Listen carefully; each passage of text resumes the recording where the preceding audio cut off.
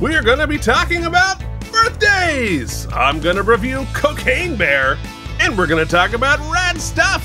And now your host, Mike and Deglio. What is up, team? Welcome to KandM Geekly. Just a sneak peek at two old-ass geeks talking about some of the things, getting them through their week. And Keith, let's rip the Band-Aid off right away. Tell the good people out there, how old are you? Old enough. Old enough. Yeah. No. Wait, what's that? What's that? Hold on. That old, Keith. It's time for the good old life alert. I've fallen and I can't get up. You got to be careful getting out of bed. You could pull an ass. You could pull an ass. Yes.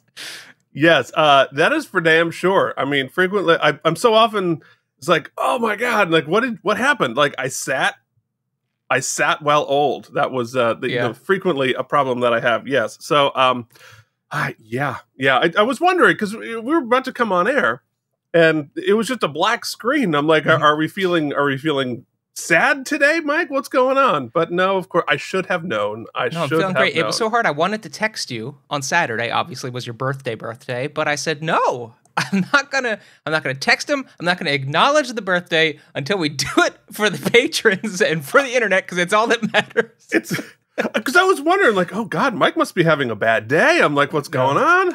No, man. Poor guy. Like I was literally I couldn't care less about my birthday, but I was gonna check in to make sure you were okay.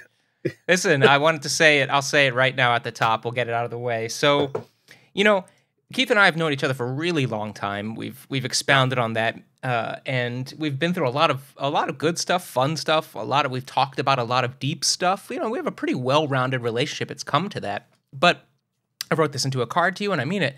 The best compliment I can give you, aside from how much I admire you, and we've talked about that, is that when I think about you, when I think about our friendship, the things that come to mind the most are music, but above that, fun, play.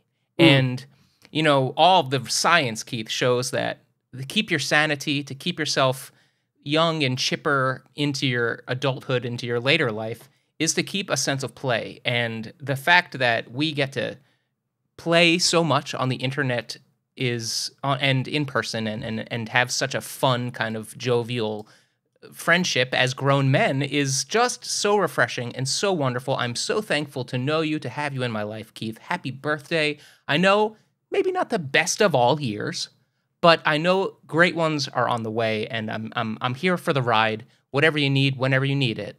Happy birthday. Well, I appreciate that. Yeah, and I feel the same way. And I think that the play, I think, is kind of our whole thing. Yeah. Right? Every show that we do is based on tapping into some version of our 12-year-old selves who's really excited about whatever. And I think as long as you still have access to that 12-year, whatever age it was where you like really geeked out about whatever it was that G.I. Joe comic books or it's Star Trek or whatever it is, and you were like, you would lie in bed and just like imagine whole worlds around it. And I think that, in some ways, both of us have devoted our lives to chasing that sensation. In a lot of ways, like the addiction of that world that you create, whether it's theater, whether it's sports, whether it's whatever, that is so pure and beautiful. I was talking about it with theater, right? That just chasing that feeling of theater is magic that I had, when I was a kid, and always going for that. And so our whole brand, our whole enterprise is about recapturing that moment. Now, of course, we do it as adults now with more critical eyes and more life experience, but that's still what we're hoping for. We're still trying to get to that. Yeah, and what's interesting is, well, the therapy interest of it is that a lot of the things we chase, the feelings we chase, we know are ephemeral feelings, are ephemeral experiences, live theater, the feeling of the indescribable, intangible feeling of holding that toy, of wanting that next thing. They're all ephemeral things that poof in the wind, and so you can't hold on to them. And yet we're both two people who are searching for a sense of permanence. Well, which and is, like a drug, yeah, it's never as strong as the first time you do it. But it is something that's worth that. As long as it's not a drug, it's worth chasing. Yeah, just the aftertaste is. We're going to talk about it with something a little bit later, Keith. But you bring up a really great point, and another counterpoint you offer to me, which I really appreciate, especially as an artist that I respect, is that I had a teacher once who said, "Be careful, because the second you start doing theater or whatever art is your art professionally, it's difficult to take off the critical eye." Which can make you, and we talked about this last week actually, can make you not a great person to be around if everything is a critique at all times. And it's hard, and sometimes you just want to enjoy and watch and enjoy. And often you remind me of that. Often my wife reminds me of that, because I can't sometimes take off. The first thing I'm searching for is, well, what can I critique? And sometimes you don't need to. and you remind me of that a lot, and I appreciate that. Well, I think it's essential to do this long term, right? I think everybody goes through, and we've talked about this before, but I think everybody who aspires a career in showbiz in some fashion, right? Whether it's TV, film, or theater, or writing, or whatever it is, you start with your fanatical fan. It's magic. I remember when I was a kid, like we'd go see a live production, even if it was community theater, right? I'd want to get there the minute the house opens so I can sit in the seat and look at the proscenium and smell the sparkle that is live theater, right? So we start there. Then we aspire to do it. We move to New York City. We go to college, or we don't, or whatever. We end up there. And then we immediately become like angry, bitter, bitchy, critical little jerks. Right. And everybody does it. It's a process. Everyone's like, oh, that's so bad. And they're so bad. And blah, blah, blah, blah, blah, blah, blah. And you tear everything apart because you are feeling excluded by it. You're trying to claw your way in, and it's not letting you, because it's an incredibly painfully difficult thing to do. And what do you do with all of that energy? It turns into bitterness. It turns into, if I can't join them, I'll tear them down from a side. And that's sort of, everybody does that. But the people who, become successful for the most part, and more importantly, the people who stick with it are able to wrestle that back and bring back the love of the theater and the support of it, and the to start rooting for it again, with, of course, your critical eye, with, of course, your life and career experiences. But if you can dovetail those two, where I can analytically look at a thing and say, okay, this is what's working, this is what's not working, this is what I would do to fix it. I don't know how I would fix it there, but like I would, I can deconstruct it as a writer, as a performer, but still allow yourself the grace of the magic, right? Then I think that is what is sustainable. That's how you can keep doing this for 20, 30, 40 years.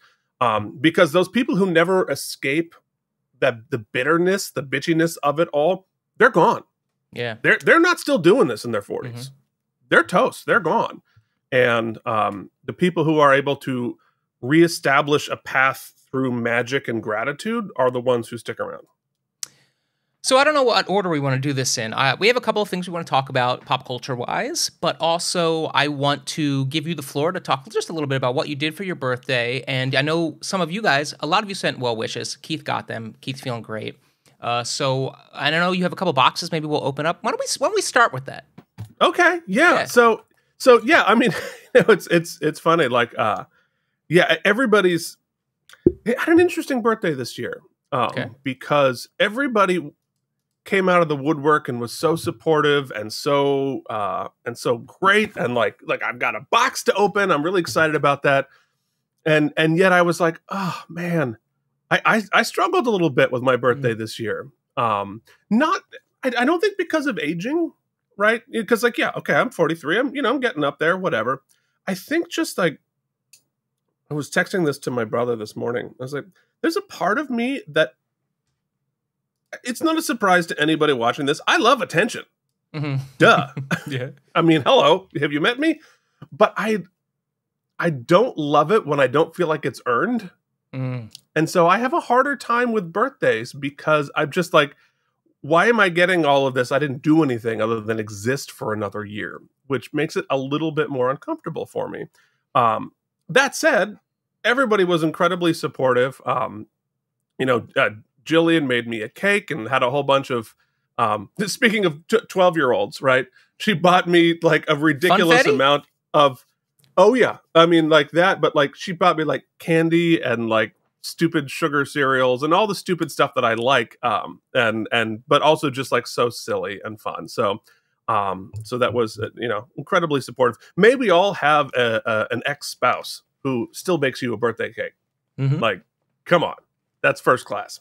So did that, and as far as divorces go, Keith, you're winning that. I mean, it's not fun, but it could be a heck of a lot worse. Yeah. If you have to be in one, yours is not one of the worst to be in.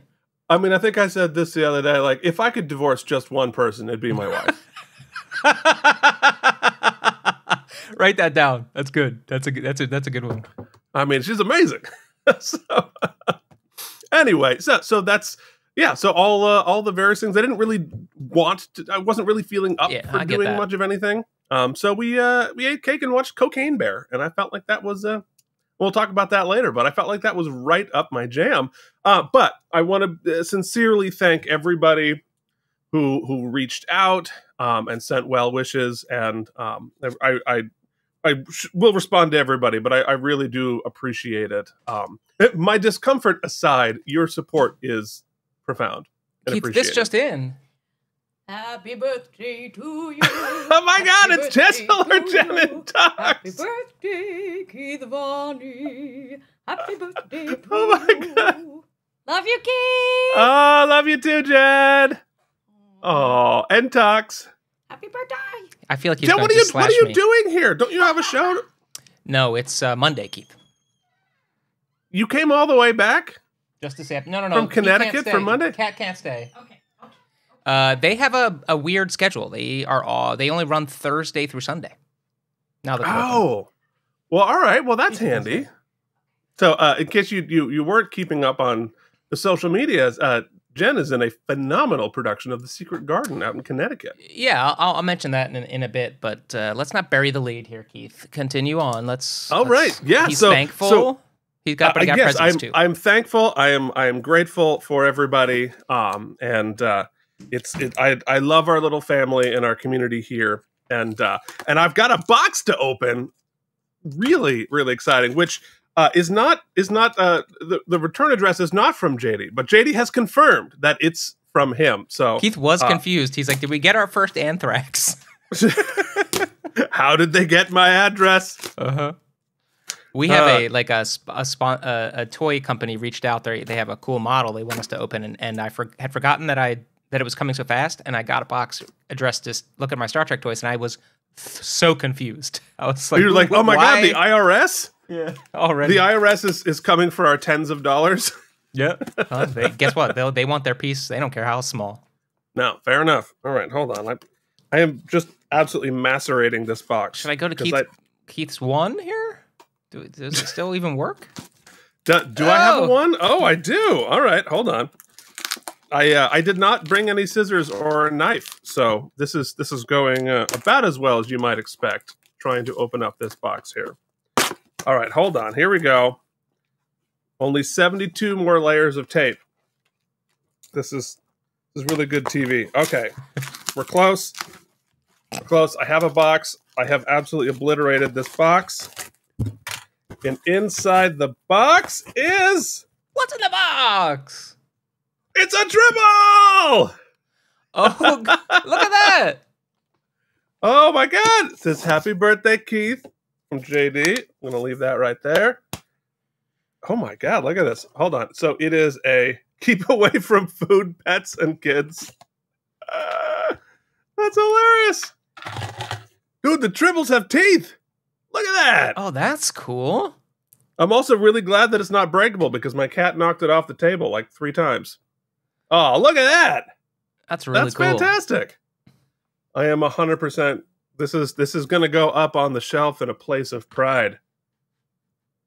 Look at that. Thank you, JD. Really cool. That is fantastic. I love it. And Charlie's going to love it, even though they say keep it away from pets. That's hilarious. All right. Use extreme caution when feeding. Is not responsible for lost limbs. I love it. Oh, this is a mirror tribble. That's why it has teeth. Oh, snap. Oh, I love that. What does that even mean, man? It's a mirror unit. It's an evil tribble. Oh. It's a mirror because it's like the dark tribble. All right.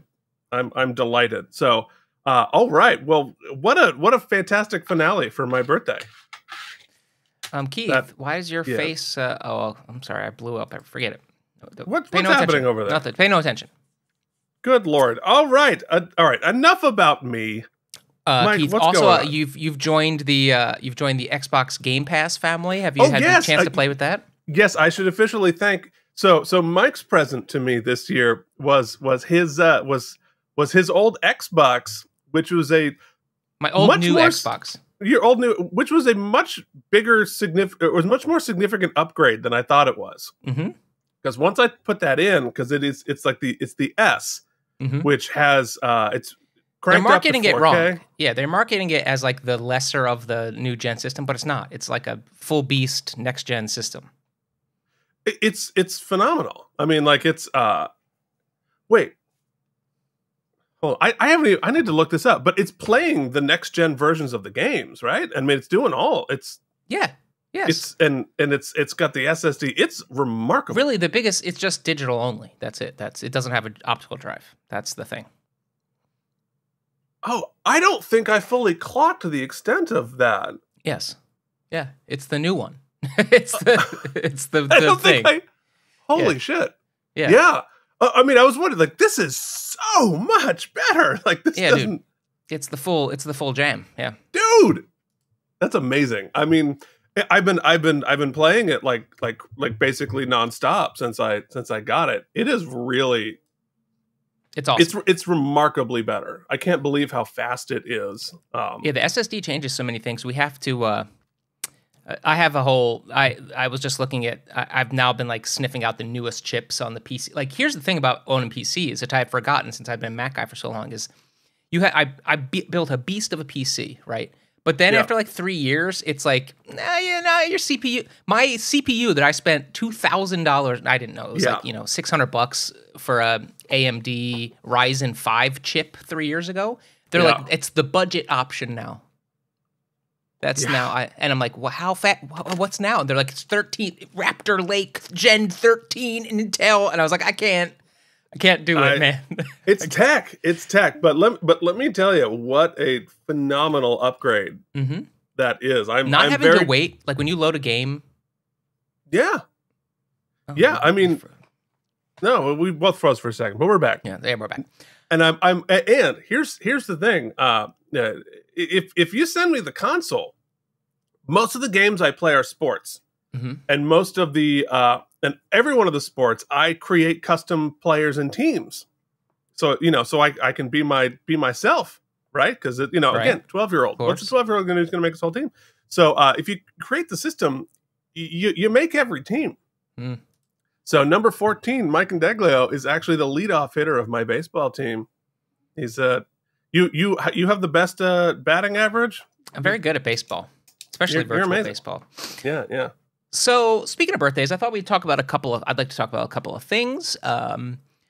First thing, yes, Chancellor Jen is in a production of The Secret Garden, which is a bit of a birthday in its own right because you had mentioned it earlier. The first touring production I ever saw live was The Secret Garden on its national tour. Back in 90, what would it have been, 96, 97, something like that? Sounds about right. Yeah. And I remember it just being like, I remember really liking the music, and I remember it being incredibly long and long. Yeah, that's what I remember. And so I haven't really heard much. There's a couple of standout numbers from the score that you hear throughout the years and people sing in college and whatnot, but I hadn't seen a production since then. And so when I went to see Jen do it this past weekend for her opening night, my expectation was long and boring, but cheer on Jen. But I have to say that the fine folks over at ACT, Connecticut, which is in Ridgefield, Connecticut, not far from New York City. If you're on a Broadway excursion, it's only a hop, skip, and a jump up there. They run through June, I think. I am absolutely astounded by what a wonderful production. They rented an LED wall. They had raised the money to install a turntable. So for a regional theater production, that's a pretty high-powered. It is incredibly directed. It is fast-paced. I will say I'm interested that it won Best Book back in the Tonys back in the day, because I find that the book takes so many shortcuts and removes so many of the establishing the length of the book. I mean, it takes a long time to develop these relationships. Goes with the whole growing analogy. It takes a while to wake up and to grow. Marries the seed and kind of. We won't go into the plot. So the thing is Wick. It's got a life about it. So anyway, there's so much story that needs to be told. But what's great about The Secret Garden that I'd forgotten, and I'm so glad that Jen was there, is because it really utilizes the ensemble. Right, it's not just the principals telling the story. The ensemble, this sort of like collection of ghosts, for lack of a better term, of people from Mary's past, tell the story through song. All through song, and they've really put together a collection of incredible voices and great talent, and it is beautiful and it is fast paced. And Ridgefield is a very wealthy community, and they raise a lot of money at that theater. And you know what? They don't put it in their pockets. They put it on the stage, and you can see the money. The pit is amazing under the music direction of Brian Perry, Broadway veteran. Daniel Levine is the director. It sounds amazing. The pit is amazing. The mix is amazing. The reverb is amazing. It just doesn't skimp. So if you are you anywhere near Ridgefield, Connecticut, it's a high recommend. So wanted to get that out there. The other thing, Keith, speaking of birthdays. But wait, we got to talk about Secret Garden more. Please do. Secret Garden is one of my seminal shows. Okay, questions, comments, let's do it. No, I mean Secret Garden. Keep talking. I'm going to let the cat out. Okay, great. Is Charlie here? What's going on? Yeah, no. Secret Garden is definitely near and dear to my heart because it was one of the first shows that I did in community theater.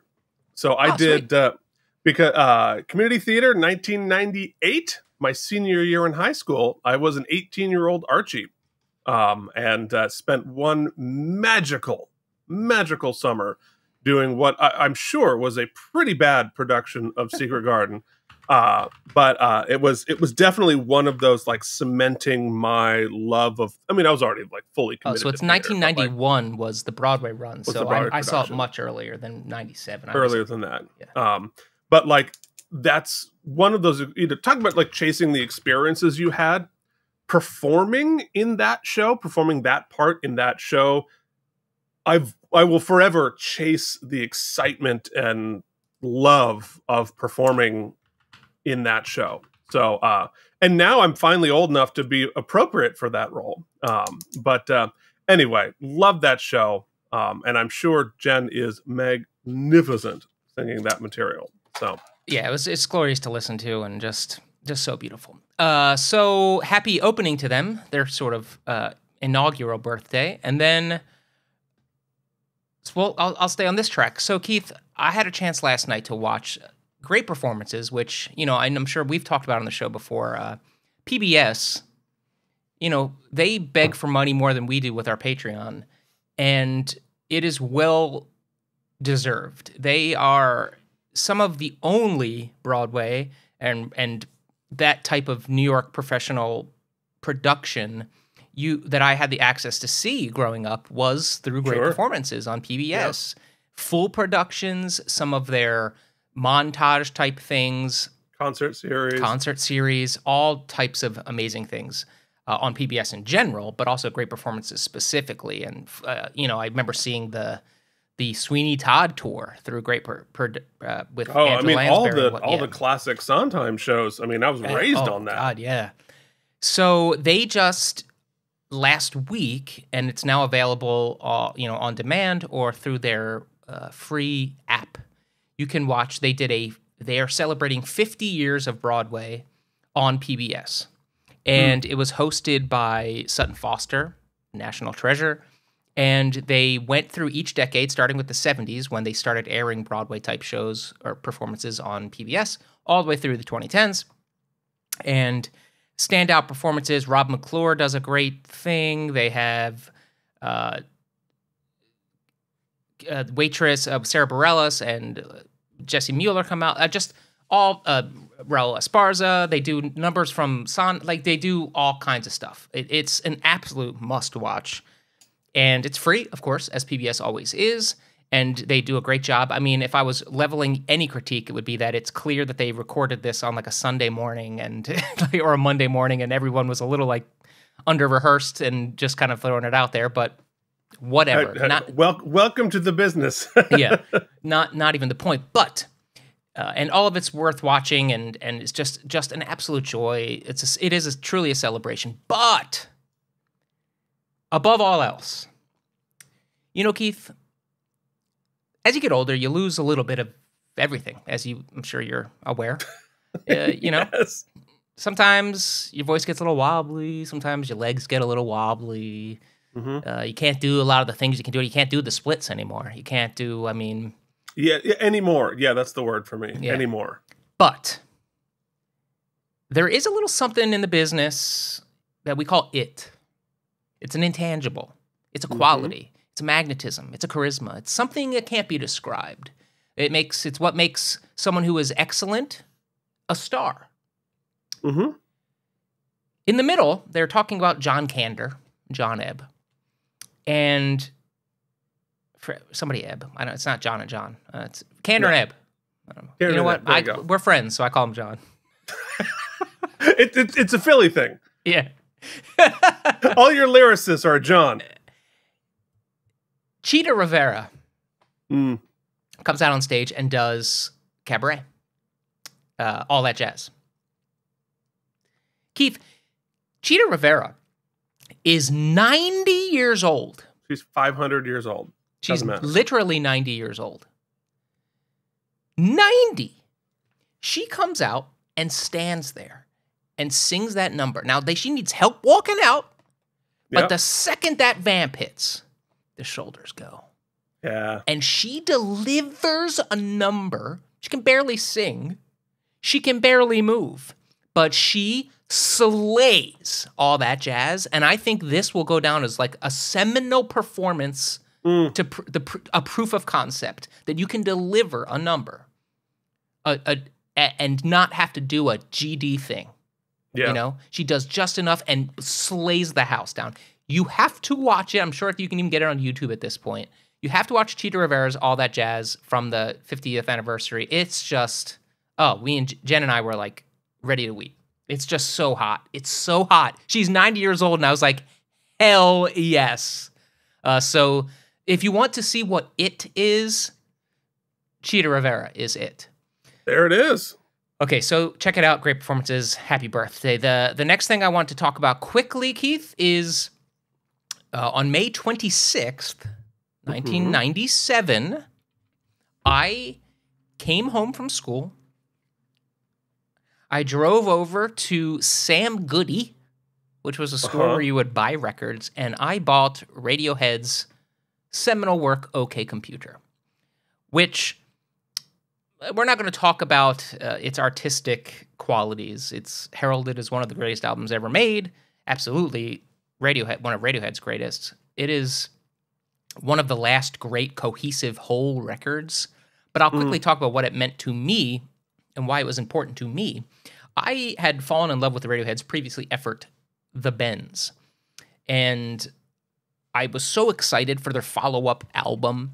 And I remember listening to this record in its entirety, sitting crisscross applesauce on the floor of my basement with my CD boombox in front of me. Ah, yes. And feeling this utter overwhelming sense of confusion, because what I was listening to resembled really nothing like the music that I had expected. Right? I just thought I wanted more. I wanted more of the thing I liked, and then I had this, and this wasn't that. And so clearly I don't like this. The feeling was like, I don't like this. And I listened a little more, and I listened again, because there was a magnetism. There's something, it was like a an unresolved chord, a math problem that I was searching for the answer for. And every time I listened to it, I never listened to one or two tracks like people do now. I always listened front to back, always. And every time I've listened to the record since then, 26 years later, I get something different out of it. My life experiences fill with it. It lyrically is so specific and obtuse that it means something different to me every time. Musically, it still doesn't make any sense to me that human beings thought of these songs and collectively put them together. It could have been written and released today. I think that it is much more cohesive and accessible than a lot of their later more progressive type music that started with Kid A, the next record, and on. And I think it's sort of one of those disservices that it's become so famous that people, like a lot of the Beatles efforts, that people just love to hate it or love to kind of lump it into a group of. It really is a unique and singular work, and it's celebrating its birthday today as well, so happy birthday to OK Computer. It's affected me as an artist because I realize that art can evolve even when you think you've mastered it. It can still grow. Even when it's done and released, it can still grow and evolve and be something new. We talk about it all the time on the other shows because like it is staying the same, but you are changing. The listener is changing. And we talk constantly about episodes of Deep Space Nine or whatever that I didn't respond to when I was 13, but at 43, I'm like, oh God, that hits really differently. And that's the great part about art. Art is constantly evolving and the viewer is part of the art. The listener is part of the art. And that is really cool. Yeah, so if you've never listened to OK Computer or if you haven't listened to it in a while, sit down and listen to it. Do not pick out the couple of singles that were released. Listen to it front to back, experience it, and see what it does for you. And just happy birthday. Thank you to Radiohead for making this album that has meant so much to me over the years and will continue to. The fact that you can it's like a movie, you know, that you've seen a million times. There's a few of them, and I am not a serial rewatcher, but the fact that when I'm just searching for something or feeling a way that you know exactly what piece of art or what album to go to because you want to go through it or you need to work through something. It's just, man, music is something, I just love it. Anyway, so happy birthday, OK Computer, my favorite album of all time. I need to sit down and listen to it. Yeah, stick on a pair of headphones and just set aside 47 minutes and go for it. All right. Keith, you said you watched Cocaine Bear. Yeah, for my birthday, I watched Cocaine Bear, which is hilarious. And I started out sort of curious because, you know, I have a bear attack screenplay that I'm trying to put out into the world, and I'm wondering okay, so how good can you make the bear look on medium budget CG, right? Answer is terrific. Frankly, I was really blown away by that. But really, come across it's directed by Elizabeth Banks, who's incredibly talented. She directed it. She's runs way deeper and more talented than you would think based on just as an actress.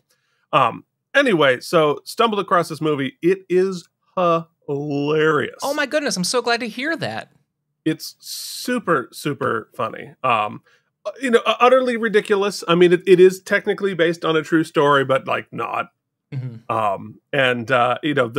premise is some drug dealers are trying to get rid of their coke, so they dropped a bunch of duffels of cocaine from an airplane. And they do, and then a bear stumbles across it, and in real life, the bear ate some and immediately died. But in this, the bear just becomes a coke fiend and runs around killing a bunch of hilarious people. Margot Martindale is a national treasure and is phenomenal in this. It's Ray Liotta's last movie. Anyway, it's turn off your brain, enjoy. Are there some cool, are there unique kills, or is it all played for laughs? Yes. I mean, that it is the kill, it's not scary at all. Okay, cool. But it is terribly, pun intended, grisly. Yeah, yeah. It's a black bear. That's the type we have in my parents' house. I'm used to that. But yeah, no. I mean, it is like